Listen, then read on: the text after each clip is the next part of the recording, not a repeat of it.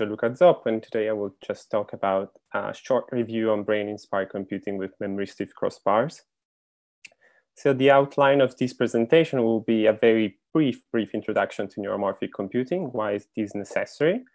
And then I will just define what is a memristor, as Francesco was doing in the previous presentation.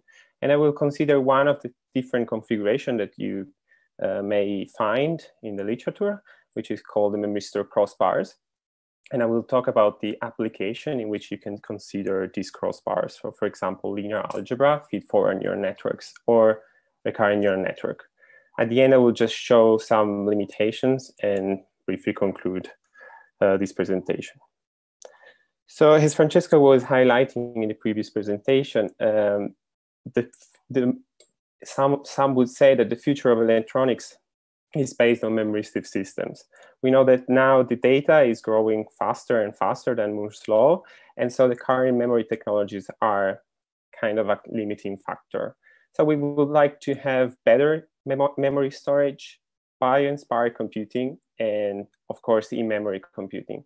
So the idea of neuromorphic computing try to emulate the neural structure and operation of the brain in order to create low-power computing platforms that can be used for different applications, for example, AI application. So as Francesco was really carefully introducing in the previous presentation, a memristor is just a device that was theoretically proposed by Professor Leon Chua in 1971, and then realized in 2008 by HB and Professor Williams. In terms of voltage current characteristic, it's just a two-terminal memristor, and it is described by these mem-conductance or simply conductance, which may depend on a set of first and second order state variables, as you saw in the previous presentation, which are linked to internal geometrical parameters or, for example, temperature. So these are the two most cited articles that you can find in literature. So the first one is the one coming from Professor Chua, and the second one coming from Professor Williams.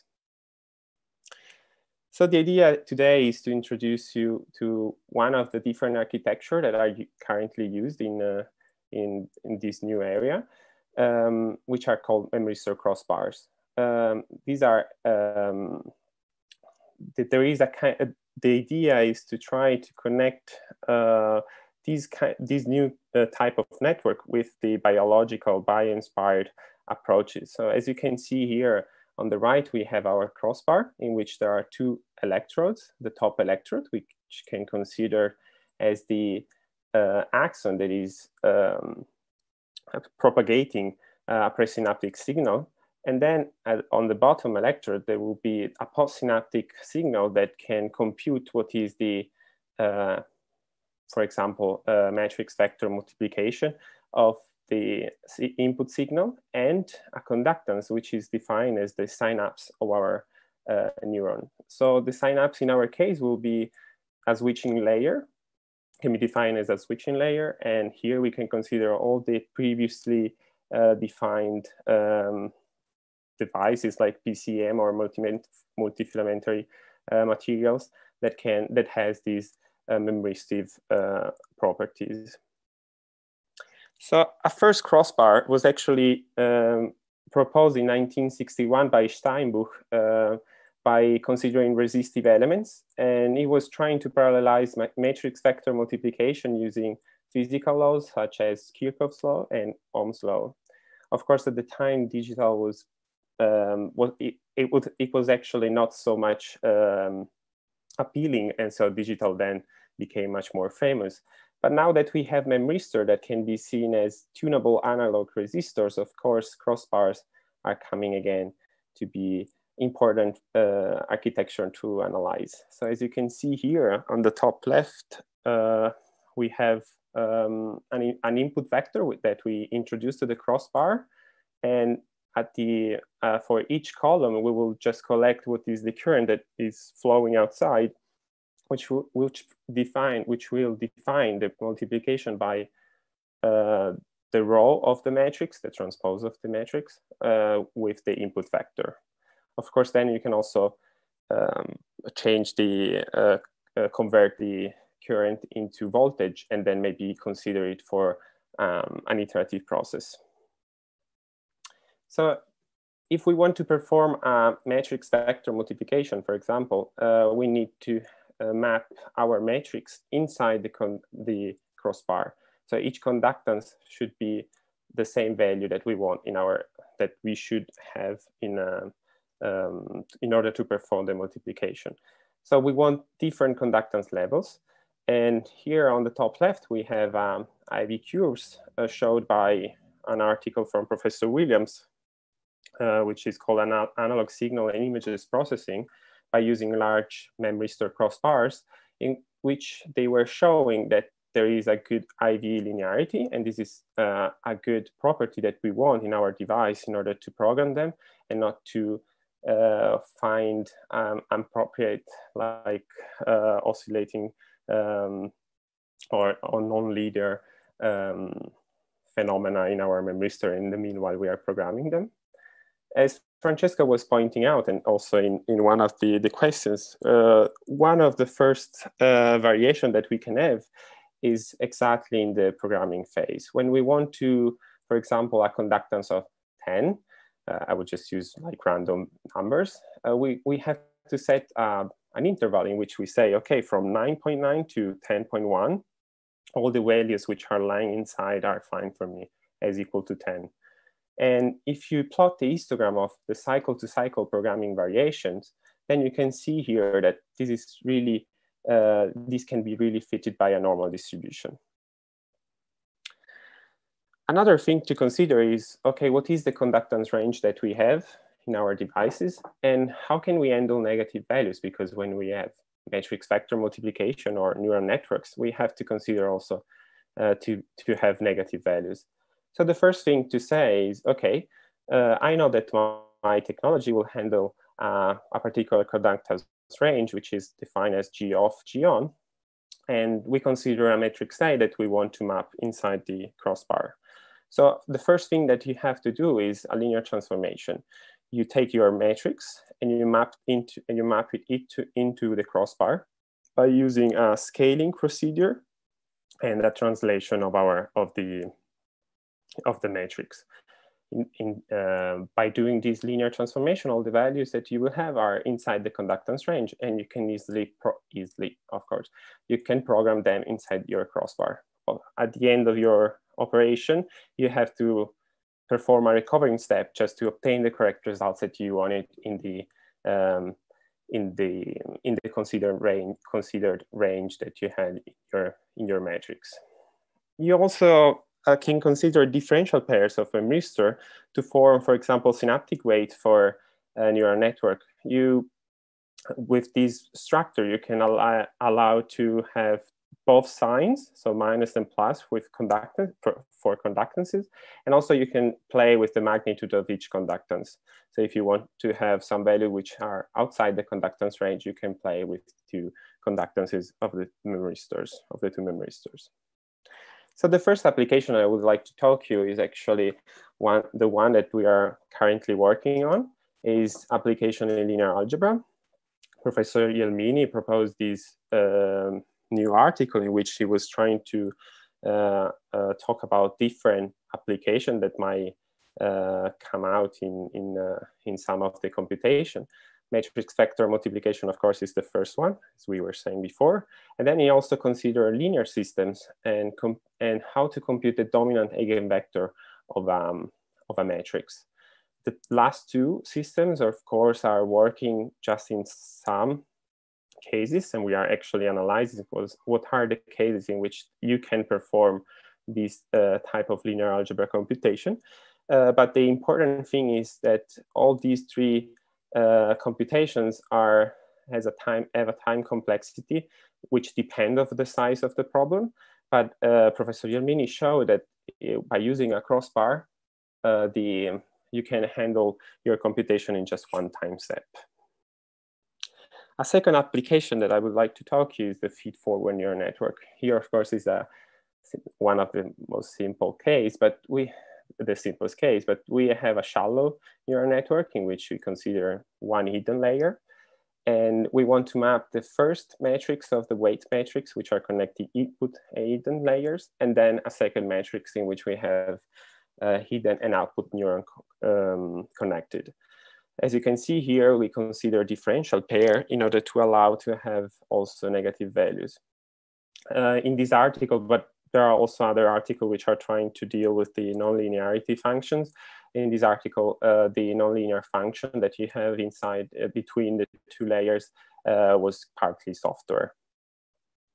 The result that they showed in this application was, okay, let's start from one of the most famous classification tasks. So we consider the MNIST data set. We unwrap the image and introduce to our conductance matrix. And what we get after collecting all the values which are flowing down by the crossbar is actually the class of the image that you want to classify. Authors claim that they had an inference output of 99% accuracy on the training set, but 97% accuracy on test set, which is actually something that you can also have in software application. The important thing is here in the conductance range, they were claiming that some of the devices were not properly programmed or they were not working very well, but these did not influence the accuracy of what they found. So a third application that we can consider is the application to energy-based models. One of the most famous is the Hopf neural network. Then we have also cellular nonlinear network. Here comes the idea of, okay, we know that we have many noise inside our crossbars, and in the previous application, the noise is better to maybe to reduce its magnitude. But in this case, noise can be considered to build optimizer solver that use the noise in order to find better local minima. It's very well known that Hopf neural network are able to solve traveling salesman, pattern reconstruction, max cut problems, so combinatorial problems. But of course, they have a big problem or stacking into local minima. So the noise that is coming from the crossbar can be actually useful here in order to find global minima of our system. So I will briefly conclude with some limitation and pros and cons.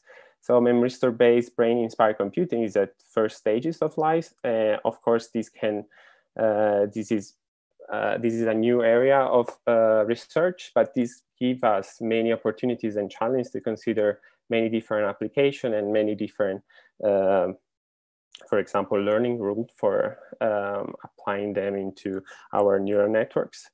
When you have heavy computation, such as in linear algebra neural networks, like linear computation, of course, the crossbar can help us to improve our efficiency. There are many research studies, as also Francesca was highlighting, that are still trying to exploit the underlying device physics to emulate brain-inspired computing. This is actually one of our paper talking about a different learning rule, which is trying to approximate the backpropagation update rule, which is actually one of the most difficult things to apply when programming your crossbars. But of course, when you just have to deal with the inference, if you program your matrices in order to handle the inference process of a neural network, then you will have significant improvements in terms of computation time. One of the main problems can be the limiting conductance levels. So if we don't have many conductance levels, then these can affect our precision and also accuracy. And of course, there is still needed further improvements in terms of power dissipation and also scalability issues. So most of the crossbar that we can consider now are 128 times 128 crossbars of memristors. So we cannot consider like very large problem, but this is something that is kind of studied now. So thank you for the attention. And of course, if you have any questions on the implementation architecture, I would like to try to help you. Okay, thank you, Gianluca, for the interesting talk. I see 3 questions at the moment. Okay, the first one is any of these applications already implemented and tested experimentally, or they are just theoretical? So the one, for example, of NNIST classification is already implemented on circuit. And Opfield, now there is a new article in which they are talking about Opfield neural networks where they are simulating and trying to also simulate these on the hardware. Okay. Second question is, how long does an array preserve the programmed values in current technologies before needing some form of refreshing? Okay, so I don't have a real answer to this. Of course, there are many problems of the for memory.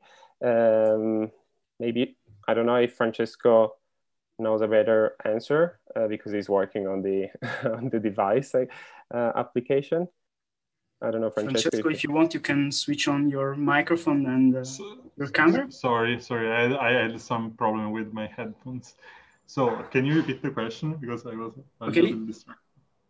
It's how long does an array preserve the programmed values in current technologies before needing some form of refreshing? Well, there is some resistance drift in current technology. You can measure it, but there are also many clever workarounds. For example, you can search for the projected cells, which are being developed at IBM. And this is, I can speak for my own technology branch. These will solve, when they are correctly implemented, this will solve the problem of drifting. So you basically have like 2 cells and one copies the other. The other is like a sample of the drifting of the first one. So you can compensate that phenomenon and you can solve this problem of drifting. But it's something that exists, and this limits the current applications in networks that need to be reprogrammed every once in a while. For example, I can give you some number.